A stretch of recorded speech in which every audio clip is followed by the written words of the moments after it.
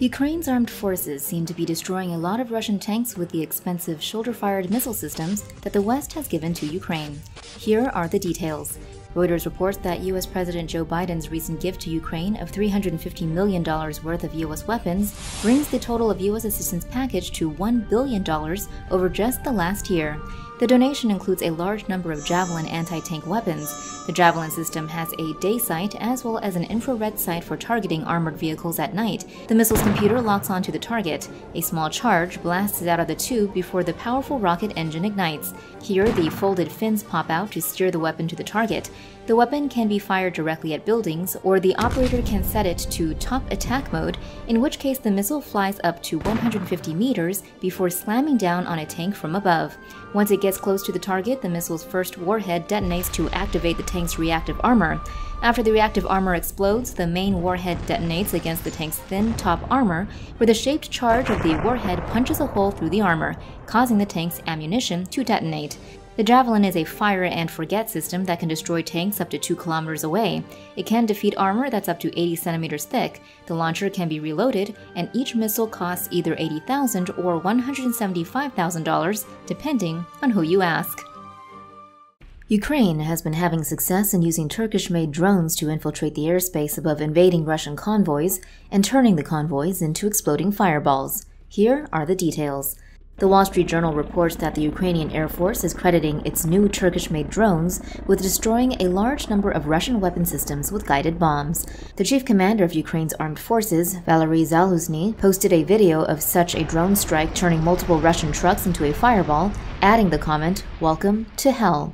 The video was posted on Facebook with text that says the Bayraktar drones struck a Russian convoy near the city of Malin, around 97 kilometers northwest of the Ukrainian capital of Kiev. A few such videos show multiple bombs hitting Russian weapon systems in wooded areas and in convoys. The drones seem to be very effective at exploiting long Russian military convoys stuck in traffic jams. These stuck convoys present the drones with the opportunity to target an explosive-laden target like a supply truck.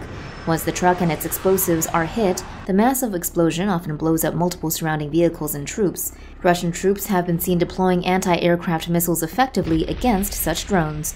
Ukraine began receiving shipments of the drones in 2019. The drone's primary function is to use its high-powered cameras to view the battlefield and laser-correct artillery strikes. It can stay aloft for 24 hours, flying at a maximum altitude of 7.6 kilometers. A remote pilot can fly the drone from as far away as 300 kilometers in good weather. A few of Russia's feared thermobaric missile launchers have been entering the Ukraine, which means that large parts of Ukrainian suburbs could soon be vacuum bombed, leading to massive civilian casualties. Here are the details. The Guardian reports that Ukraine's ambassador to the U.S. says Russia has started using thermobaric weapons to bomb Ukrainian cities. This comes in the wake of multiple social media posts showing TOS-1 thermobaric missile launchers entering Ukraine. The TOS-1 vehicle can fire 24 thermobaric missiles in 15 seconds, and each missile can destroy buildings within hundreds of meters of the detonation point. The missile can be fired up to 6 kilometers away. When it hits its target, an initial charge distributes an aerosol made up of very fine material, which could be anything from a carbon-based fuel to tiny metal particles. This highly flammable cloud is then ignited by a second charge. When the cloud erupts, it creates a massive shock wave, as well as a vacuum as it sucks up all surrounding oxygen. The blast wave can last for significantly longer than a conventional explosive and is capable of vaporizing human bodies. It is, however, designed to destroy defensive positions, which means it causes massive damage to city buildings, while also causing many human casualties. Dr. Marcus Hellier of the Australian Strategic Policy Institute says it's only a matter of time before Russia starts using thermobaric weapons, as their use is pretty standard in terms of Russian warfare tactics. Hellier said he expected to see more thermobaric warfare in Ukraine. As the war in Ukraine continues, Russian President Vladimir Putin has ordered nuclear deterrence forces on high alert. Here's what that means. After invading Ukraine, Russian President Vladimir Putin has escalated the situation further by ordering the transfer of deterrence forces to a special mode of combat duty, thus raising the specter of nuclear war. While the ambiguous order could simply be a threat to the U.S., one strategic alternative is that it could mean Russia is dispersing intercontinental ballistic missiles from their bases and fitting them to long-range heavy bombers, according to one senior fellow at international affairs think tank, the Carnegie Endowment, cited by the Financial Times. The order could also involve moving tactical warheads from centralized storage facilities to deployment locations as a threat to Ukraine.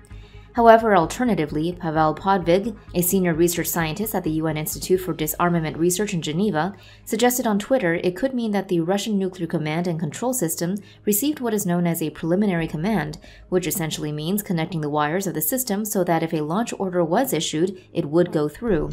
In peacetime, the system is there, but the circuitry is disconnected, Podvig explained. Even if you press the button, nothing would happen. However, if Russia believes it entered a threatening period, the National Command Authority can bring the system into a working condition, connecting the wires. Podvig added that the preliminary command could also trigger visible actions such as submarines leaving ports or weapons loaded on bombers and bomber dispersals, but this is not necessarily the case. Everything could stay on the level of circuits. Importantly, he concluded by saying that the order is not something that suggests Russia is preparing itself to strike first, adding that, in his view, a first strike has never been an option. Crucial context for all of this is that Russia has the world's largest nuclear arsenal, with the Wall Street Journal citing a February 2002 report by the Bulletin of Atomic Scientists and outlining that Russia has more than 1,500 warheads deployed and almost 3,000 in reserve. In September, for instance, CNN reported Moscow was testing a new nuclear-powered cruise missile just months after separate reports that it was testing a doomsday drone designed to cause massive tsunamis filled with radioactive material. The nuclear-powered missiles, codenamed Skyfall, are around 8 meters long and feature nuclear engines which allow them to fly long distances. Russia claims the missiles can take any route to their target, and the U.S. says it's designed specifically to get around U.S. air defenses. Meanwhile, in April, CNN reported on Russian tests of its new Poseidon 2M39 drone torpedo. Unlike conventional torpedoes, Russia says this behemoth can snoop around enemy defenses to sneak up to enemy coastal cities. Once in position, the huge device would set off its massive nuclear warhead to create large tsunami-like waves, inundating cities and large areas of coastal land with radioactive particles, making the land uninhabitable for decades. Both the torpedo and missile are part of Russia's drive to modernize its strategic nuclear arsenal.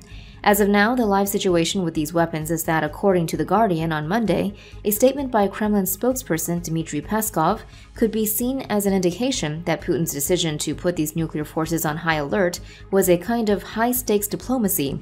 Peskov clarified that the decision came in response to various Western warnings there would be collisions and clashes between NATO and Russia.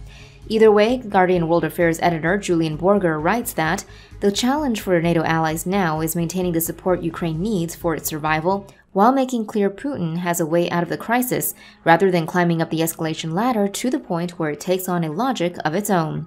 Russia has repeatedly objected to NATO's eastward expansion. However, according to Borger, if, after a series of apparent economic and military blows, the Russian leader has come to see the subjugation of Ukraine as essential to its political survival at home, political off-ramps such as guaranteeing Ukrainian neutrality may now be impossible to negotiate.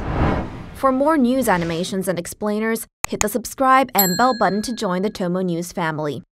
Thanks for watching.